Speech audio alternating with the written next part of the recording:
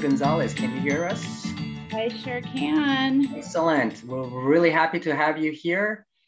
You've made it just in time. We just went through some of the club business. So thank you again for joining us. I'll give you a quick little introduction, although I don't think you need it. So Assemblywoman Lorena Gonzalez was elected in 2013 and has been fighting for California's working and middle class.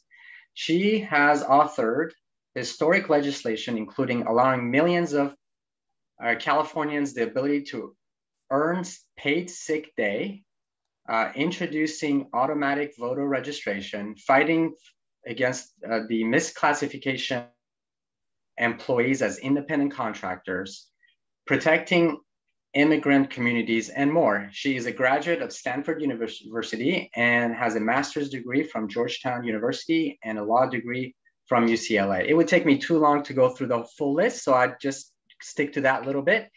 The other couple of things that I wanted to do before turning it over to you is, first of all, I wanted to commend you for your leadership.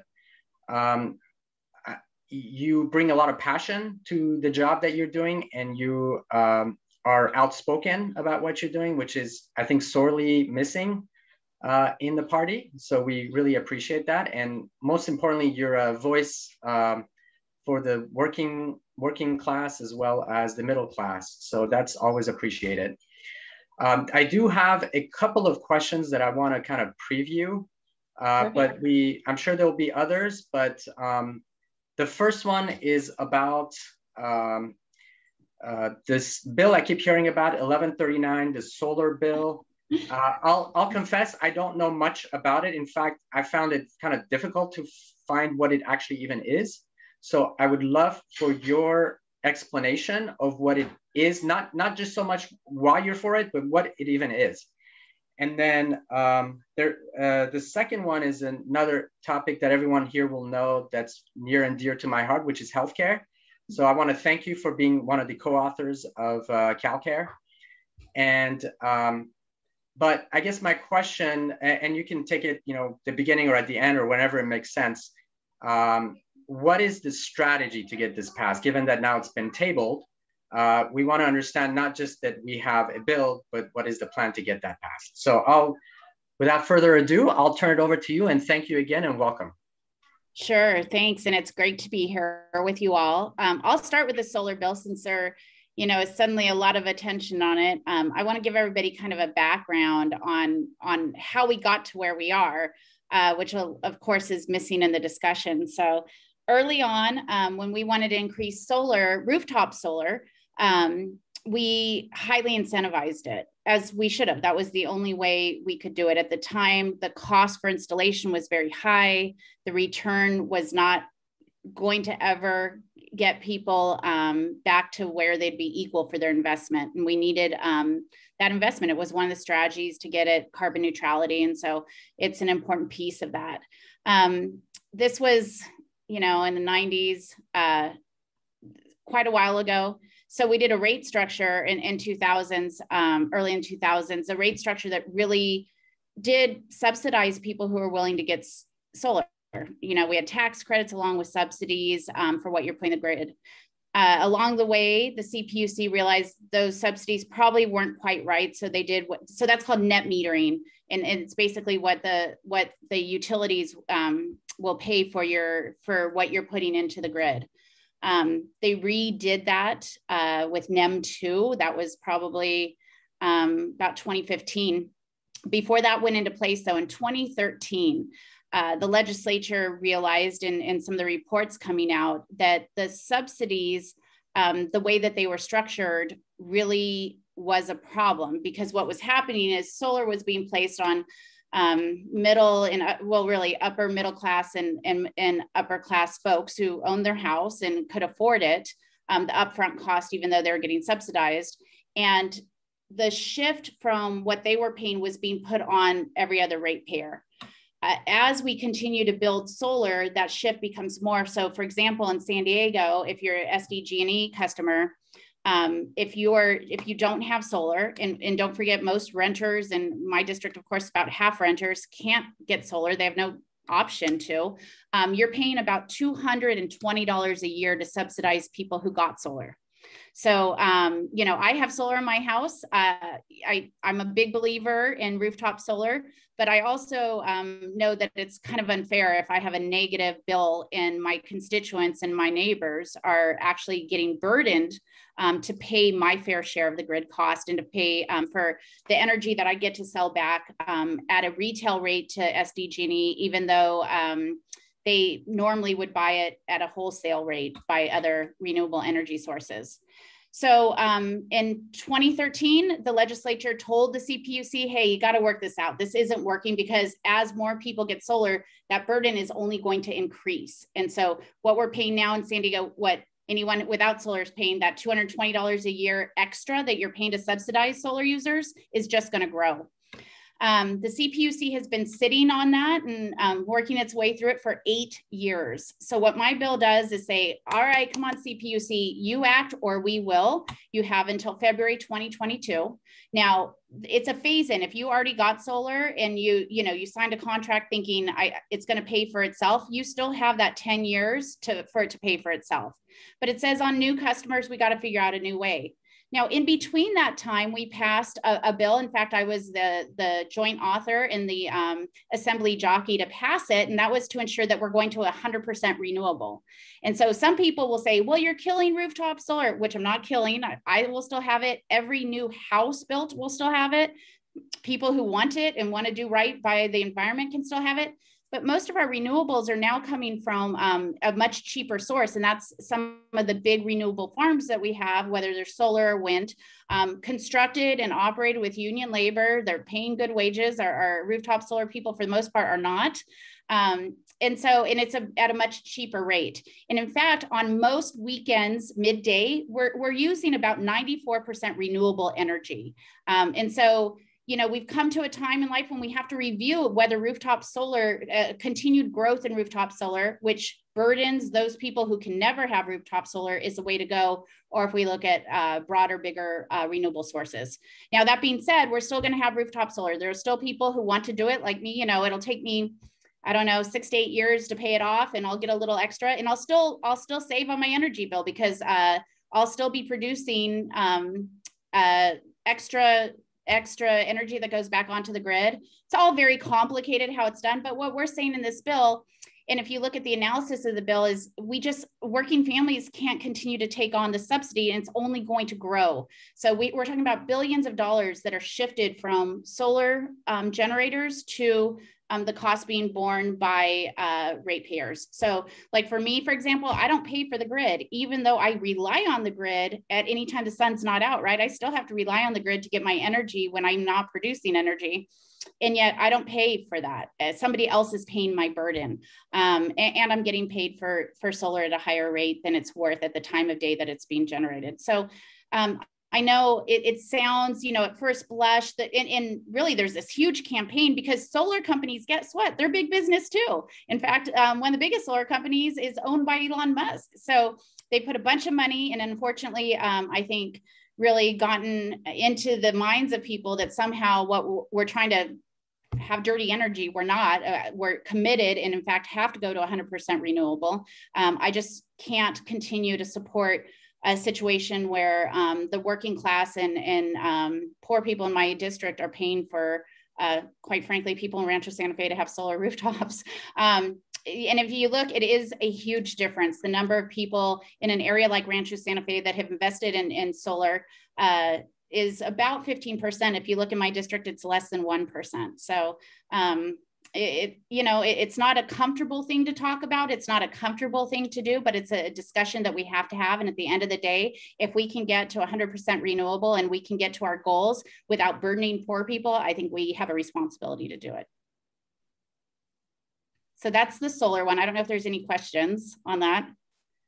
But it's trust me, when IBW came to me to take it, I knew I was getting in a fight. I didn't know that, you know, I'd be somehow deemed, despite my 100% voting record for Sierra Club and League of Conservation Voters, somehow I'm suddenly, out to kill renewable energy. That's absolutely not true. The other you asked about is healthcare. Now, I'm glad you asked about this.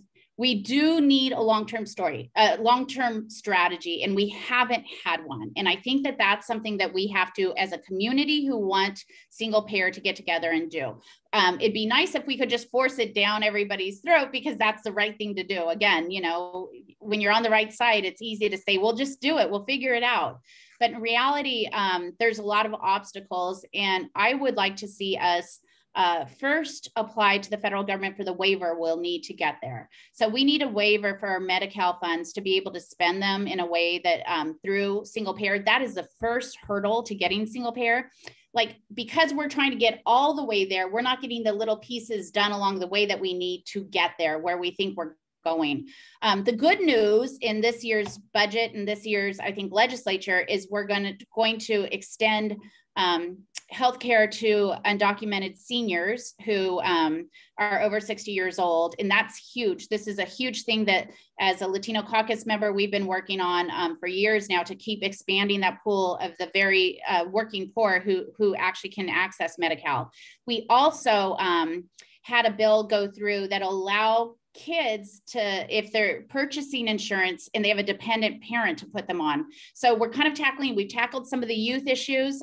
We're tackling some of the senior issues, but look, we know the overall healthcare system is unsustainable. We know that we have to get to health for all and to single payer. How do we get there is a question. And I think we've got to really have some honest discussions about some non-sexy bills to get there, right? We're not going to get the whole thing in one swoop. So how do we make progress over the next, you know, whether it's hopefully under the Biden administration where we can actually get a waiver. If we had tried to under Trump, there was no way we were going to, but we could. I do think it'd be interesting to proactively ask the federal government if we could get that waiver. That'd be step one, so that we can move on to step two, so we could move on to step three, and really have this discussion in a way that's meaningful and not just pass something that we can't implement. I'll save my follow-up questions for later because I want to give everybody a chance, but was there any other, I think we had a couple other topics in general. I don't know if you want to speak to them or you want to go straight to questions. There was income inequality, justice inequality, police reform, other topics. I don't know if more you want to step in here, but. All good ones. And ones, of course, income inequality is the one that I focus the most on. Obviously, I come out of organized labor. I actually believe that so many of our societal ills would be, I don't want to say completely erased, but would make major progress, whether we're talking about healthcare or housing or all the problems that we're seeing, the homeless, if we simply paid people what they were due for a hard day's work. And unfortunately, we still don't do that. I feel like I've carried countless bills now. We've increased the minimum wage. We've done sick days. We're trying to expand sick days. We're going to continue to take on. I've been supportive, of course, of the wealth tax and ensuring that, you know, people pay their fair share. But we have to continue to ensure that jobs are good jobs. Right now, we have a bill to take on Amazon warehouses, which is really important in San Diego. There is a proposal for a warehouse to go in El Cajon, and the largest Amazon warehouse in North America is being built right now in my district, right on the border. So we really need some protections. Not only, you know, Amazon will say, well, we do well. We pay we start at $15 an hour.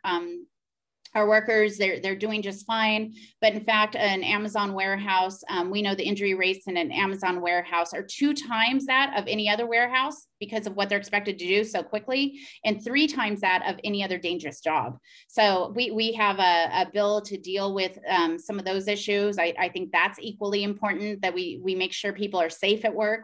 Along with being paid well, and they need to be paid more. So income inequality is one of those things that really, I think, drives me. And in particular, income inequality, it's problematic on a lot of issues. But if you could at least stem in making sure that big corporations are paying their workers what they deserve and giving them the right to unionize, I think we get pretty far on a lot of other things. So I've spent 8 years working on these issues and will continue to. It's what drives me every day, the result of being raised by a single mom who worked her ass off, quite frankly. You know, a 60-hour week was a luxury. She you know, worked 2, sometimes 3 jobs. And, you know, anyone who works that hard should be able to get ahead. They shouldn't be struggling to pay the bills. And so let's start with the most obvious thing we should be able to rally around, although it's increasingly hard to get the companies to decide that that's a good idea, but that's where a lot of my focus has been. So, and of course, we've done a lot on police reform. We're going to continue to do it. I have a bill on the floor of the Assembly to take on some of the stuff that we saw, in fact, in La Mesa last year, the rubber bullets issue, police shooting indiscriminately what they say are non-lethal weapons at protesters, things like bean bags and projectiles, spraying tear gas, making sure that they're properly trained in it, that they give adequate warnings, and that they don't aim towards anybody's head. You can't take a non-lethal, supposedly non-lethal weapon and weaponize it in a close to lethal way and suggest that you're doing something not harmful. So we've got some going on that. And then we have, I think this year, it's not my bill, but I really do think we'll get a decertification process for bad police officers. So finally, when we need one. So those are kind of some of the things. I don't know what individually, I feel like people always have specific questions. I'm more than happy to answer any of them. Well, Mr. President, if I may, I can ask a specific question. Yes, please. Okay. Welcome, Assembly Member. My name is Shahryar Afshar. I'm the former president of the club, and we've met once or twice when I was with the port and when you came to the Persian Cultural Center. Thank you so much for all you've done and your participation in these things. Actually, as a special needs parent, what I wanted to just kind of plant a seed in your office is the work of my fellow advocates, Marisol Rubio from Northern California, who's joining us, and Julianne Neward. Both have loved ones that are special needs, and they're working hard to get Marisol's role, and I want to turn it over to her to ask kind of a follow-up question. Marisol's role is to help caregivers get living wage, which is obviously very familiar territory. And Julie wants transparency in some of these care facilities that take care of our loved ones. So the three of us are kind of bound together in that way, and we're trying to do whatever we can to help them. And this club has just endorsed a couple of the resolutions that they've adopted, which the California Democratic Resolutions Committee just adopted recently. So with that introduction, I kind of wanted to maybe turn it over to Julie for a quick hello, unless Maz, you want to segue into something. No, okay. Continue. Julie, if you want to just say hello and. Hi, Assemblywoman Gonzalez. My name's Julie. I actually live over here in San Marcos. I moved from Northern California, where Marisol is in Walnut Creek. Shahryar, thank you so much for teeing us up. I really appreciate it. And again, it's an honor for Marisol and I to be here. We do have a resolution that was recently endorsed by the California Democratic Party at the convention. Quite simply, the personal story. This woman that's next to me is a Me Too survivor with intellectual and developmental disabilities. It's my sister, Natalie. She was being sexually assaulted at her outside caretaking facility. And I have to use those very specific words because there's a secret settlement. The secret settlement, as you know, is paid by the facility. These facilities are funded with taxpayer dollars. So essentially, we as taxpayers are covering up an epidemic of sexual assault amongst one of our, and I have to be very careful, one of our most vulnerable populations. NPR featured my sister's story under She Can't Tell Us What's Wrong because my sister is nonverbal. She has high support needs. She's similar to a 10-month-old baby. That's what her support needs are. Diapers, feeding. She's full-time care. My mother is now a single mother, like Marisol is as well, caring for my sister. And when my sister was raped, we had to take her out of her facility, and we kept her home for 4 years straight without any services or supports. And we relied on the system. And we also fell through every crack in the system. The criminal case is still very wide open. The civil settlement quickly happened. They gave us money, told us to be quiet.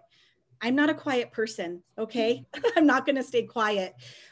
People with intellectual and developmental disabilities are sexually assaulted at a rate 7 times that of the general public. That's the highest rate, and women are 12 times, and it's multiple times. And many of the families that I speak with did sign a non-disclosure agreement. And I know Senator Leyva, she did Bill SB 820, which is an awesome segue, but we need more transparency into the abuse that's being settled by these facilities with taxpayer dollars, because essentially we as taxpayers are covering this up. We need more awareness and we need risk reduction measures. And that's what this resolution and our goal with legislation is all about. So do you have a current bill or just the resolution? We have a resolution right now, and I can segue to Marisol. Okay. Hello, Assemblywoman Gonzalez. ¿Cómo está? Bien, bien. Mucho gusto verla. I know we met a long time ago, so it's a pleasure to see you again. Thank you, everyone, for having us here. Assemblywoman, I've been particularly advocating for, I've been a caregiver for my daughter who's a brain cancer survivor now for 25 years. And in that process have had to deal with just a whole host of institutions, big institutions, education, healthcare, as well as, and doing this, trying to go to college and getting my degree in neurobiology and, just really doing this on my own because my family did not live nearby. So really had to kind of go through the ringer, and it was very challenging. I mean, emotionally, physically, psychologically, every dimension of health was being challenged simultaneously. And for, what I did early in my educational career is start to do research on caregivers and their health status, and found out some really just shocking statistics about our health. I'm not sure if you're familiar with some research that was done at Stanford, your alma mater.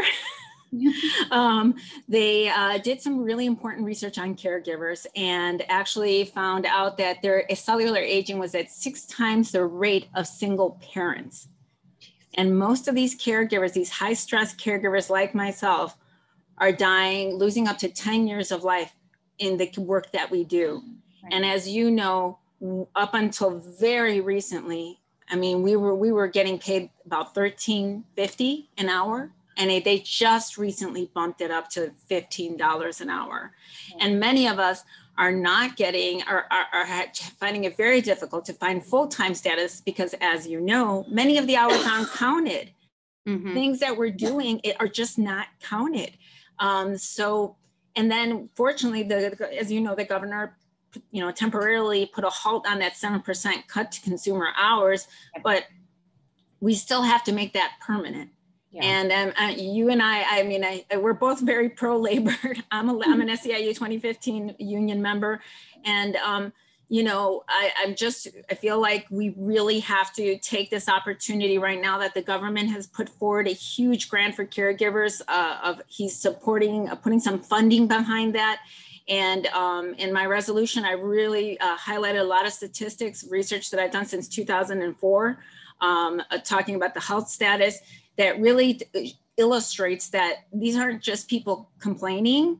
This is literally people who are dying in the process of doing work that has enormous economic value, 58 billion just here in California.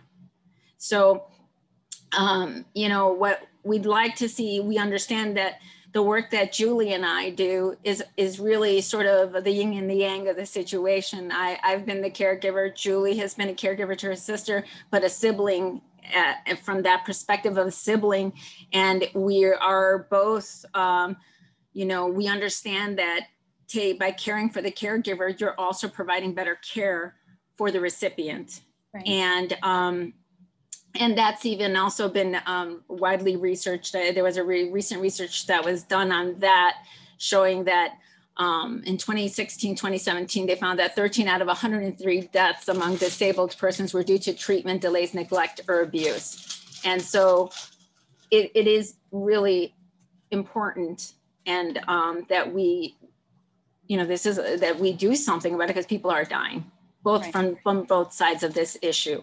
And my resolution, I actually co-authored with Julie the one resolution that was prioritized, which we're super excited about. The other resolution is going to be reaffirmed in the e-board. There was a little bit of a processing issue, so we have to do it in August. But both of them were well received at this point from the party, and we would love to have an opportunity to discuss further with you those issues and the nuanced talking points about that. I just feel free to come see me in my office, and we can discuss it. I've been obviously a longtime supporter. My UDW. That's what we have in our area, and of the caregivers there, well versed, obviously, even before I came here, in the actual cost savings that we get as a state if people are willing to stay home and care for their loved ones. It actually costs less, and as Julie pointed out, is less dangerous, obviously, for the individual. I mean, we have some real problems at our long-term care facilities that just, I think, I'm hopeful post-pandemic that it's something we take seriously. I know I've put in a couple bills to deal with some of the abuse issues, but not nearly enough. And I mean, I know there was maybe a Brian Mainshine bill a few years ago, I think. Yeah. The secret settlement issue is huge. We've tried to take it on a variety of things. You know, there are two things that we should always be aware of when people are talking about arbitration outside of union arbitration, but mandatory arbitration and secret settlements. That is how abusers hide. And it's something that we continue to have to fight both at the state level. There's only so much we can do about arbitration because that's a national, we're usually federally preempted, but the secret settlement issue is one that no matter what you're talking about, if a settlement is secret, there's a reason why somebody wants to keep it secret. And it usually is to protect the abuser. And so, you know, anytime a victim wants something secret, we should do that. We should respect that. But if there is a desire to speak out, and there often is, that's how you get change. We should tackle that as well. But as far as our caregivers, our home healthcare workers and caregivers, we have to do more. Bottom line is we have an aging population, and it should be seen as a benefit when a family member is willing to stay home and care for that individual, because it does save the state money and it's the best situation for the individual. We know that. And so it's something that we've got to tackle moving forward with an aging population and with the struggles. You know, sometimes it's a daughter or a sibling. My cousin takes care of her son, has been a home health care worker her whole life as well, her whole professional life, if you will. And that's a big sacrifice, you know. And before we jump, I always say, before we jump to things like, and I'm not suggesting that UBI isn't important or stuff, but paying people to not work, we should pay people for the work they're currently doing. We should allow moms who stay home with their children to be paid a living wage. We should have caretakers be paid a living wage, because it's actually in the long run saving the state money. And we shouldn't be talking until we compensate people for the work they're doing. We shouldn't be talking about some just, you know, paying a little bit and making people go away and not have to worry about them. So I'm all in. Come to my office. We can talk. I'd be more than happy if you're looking for next year for something specific, even looking to author a bill. So great. Thank you so much, Assemblywoman. We truly appreciate it. Yeah. Well, thank you guys. You're doing like the Lord's work. I mean, that's all I can say. It's really, I just, you know, I can't imagine. And so, and I can't imagine making the difficult choice that often, you know, somebody can't take care of somebody, and putting them into a long-term care facility is the only thing you can do. And then not having the safety requirements and the transparency that is necessary is just heartbreaking. I just, it is unacceptable. So, right. Thank you. Thank you. I know we're running short on time. I think Amira had one more question. Amira, do you still have your hand up?